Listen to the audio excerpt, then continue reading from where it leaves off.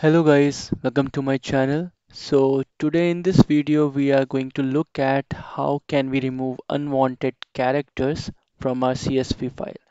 So in this video specifically we are going to look at our columns data, and if for any particular column if we have /n /r or any other character, then how can we actually remove it through Python.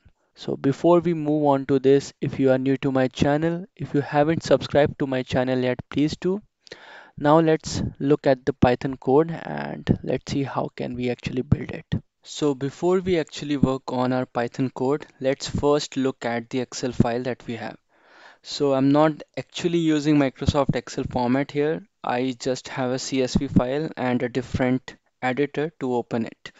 So as you can see here, this is completely dummy data and I have a few columns, more than enough, and I have a lot more rows. So the reason being I'm having these many rows is to actually test like how it is performing if I want to check the performance or efficiency, if you can say that. So that is why we have these many rows. So we have more than 20k data right now, and this data is perfectly formatted, so we won't be able to see any kind of issue with unwanted characters. But I have something in my mind to break this out. So I have these kind of a data. So what I will do is I will simply put it up in this um, row itself. All right, so as you can see here, we have the data. So what happens? This should be a proper column and it should be properly opened in our text editor. So if I save it here and reload it here, you can see that the number of rows should match exactly. So it's like this is my second row till here. So I have three more additional rows now, which shouldn't be the case because the count, as I shown before, is that we have 20642 rows here. But if I go down now, I can see that I have 20645 rows. So three more now. So this is the scenario where my Excel or CSV file is getting broken down. And if I have to upload this CSV file somewhere along, and because this file is not in a format, so it is going to fail, right? So to fix this issue, we have to put up some kind of a Python code so that we can remove these unwanted characters from here. So now let's work on our Python code.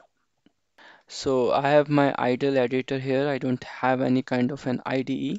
So really sorry for that. So here, what do I need? I need pandas library. So if you don't have it installed with you, you can directly use pip command to install it. So it's just pip install and your pandas. That's it. Now we have to import this. So I'll import this as PD. So this was very necessary. Now in our pandas we have data frames. So there is this method read CSV. So because I have to read a CSV file, I have to use this. So here, because this is saved at my desktop location and the CSV file is also at desktop location, so I don't have to provide the entire path. I'll just write the name along with the extension. That's it. Now we have opened this, but we have to open it in an object. So that is where I'm going to use data frames. Now with data frames, we can iterate over it. So data frames is just like your rows, and through that you can iterate over your columns. So I'll just use a for loop to iterate over it. And then from our row or data frame, you can fetch a column. So here I can fetch a column using df and then call. So what do I have to do? I know that this issue or unwanted character can be at any column. And I know that this for me is a new line character. So if you go up here, so you can see that every data is in a new line, and that is why we are having this kind of an issue. So to achieve or to fix this, actually what we can do is we can just iterate over each column and then try to find if we have slash n and slash r, because that is how we comprise a new line character. And then you can directly replace this using your replace method. So here for slash n, I am going to replace it with a blank space, and then I'm going to put it up as regex equals to true. And then I can also do the same for slash r,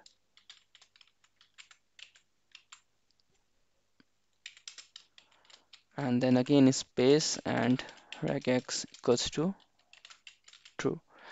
Now here we don't have any more characters, but you have any additional character that you have to replace it with, you can use it here by just doing dot replace and then put that character here. So we are good with our replacement now.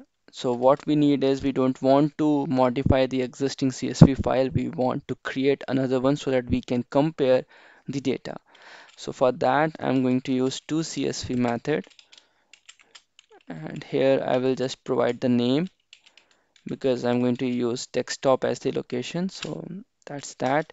And if I don't do this, index equals to false, then it is going to add another column with indexing. So I don't want that, so I will just do this. Now let's see the Excel file one more time. So let's go up, and I just want to remove this in a, like, I just want it to be in a proper format. And here in my test.csv file, I should see all of these in a single line. All right, so now let's see. So for this, I'll just simply run my code. And now we should see out.csv file. So I have this file created for me, and I can see the time accurate. So that is that. Now open with Notepad++.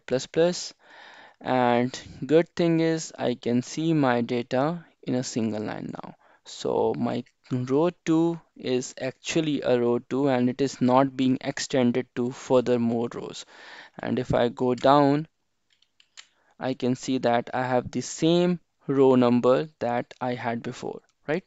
Now if I open this again in my editor, so I should be able to see the exact formatting that I needed. So here I can see that it got formatted, and it was pretty quick as well. I didn't put up a time difference here, but you did saw the runtime, so it was really quick. And this is it for this video. If you have any kind of a question, then do let me know in the comment section.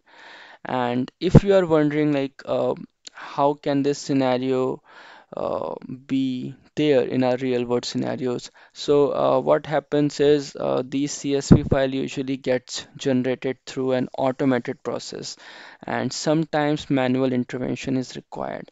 So either way, if our automated process has a format issue, or if through manual intervention we are actually doing some kind of formatting issue, then this can appear in your real world application. Also remember that when we are talking about JSON formats now, it's there, it's out there in your CSV files as well. So because of your JSON formats, you can have this kind of a similar issue. So it doesn't matter like how can this scenario come up, but issue is that if we don't know about how to fix this. So it's pretty much 5 to 6 lines of code, and through that we can pretty much achieve this pretty easily. So yeah, so this is all about this, and I really hope that we will meet in some another video. Till then, have a good day, stay safe, and bye bye.